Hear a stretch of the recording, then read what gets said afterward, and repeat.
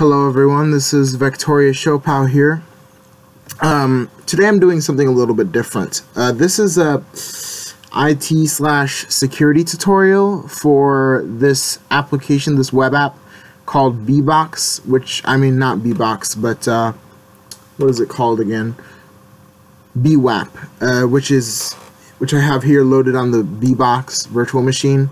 So, yeah, basically, this is an SQL injection login form test. I'm not responsible with how you use this knowledge. This is purely for educational purposes. But I have it here on a notepad document here.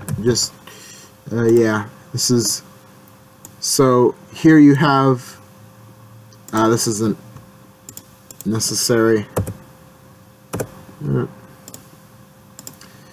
This is what you put for the username. Actually, here, whatever the user is, right? Because I've seen a tutorial on this before, but it just logs you in as the first user on the list, which isn't very useful because you want to log in as a specific user, then you can't do that in that tutorial. So what I do here is I can say neo, and then let's open the notepad document, single quote, or,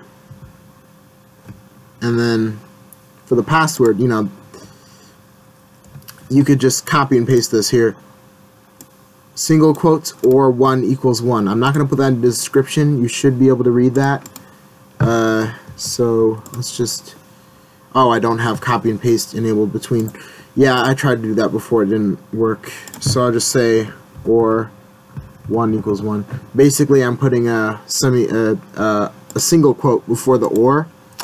That's like how this works. I'm not going to get into specifics, but basically what you're doing here is convincing the SQL code that you don't need a password, you just need to have the value that 1 equals 1, and that inserts itself into the code. So, because you're submitting code with a login form. So if I do that, right, I'm Neo. But of course, Neo is the first user on the list. So I'm going to do this with 3 users, okay? Just to prove to you that I know what I'm doing. So I'm going to do Thor, and then 1 equals 1. And now I'm Thor. Okay, so that's pretty good. You did Neo, you did Thor.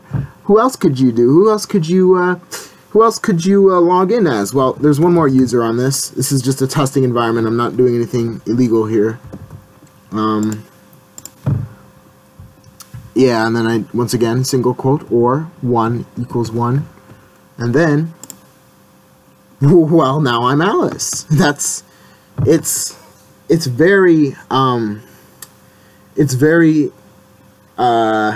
pretty good. It's very effective.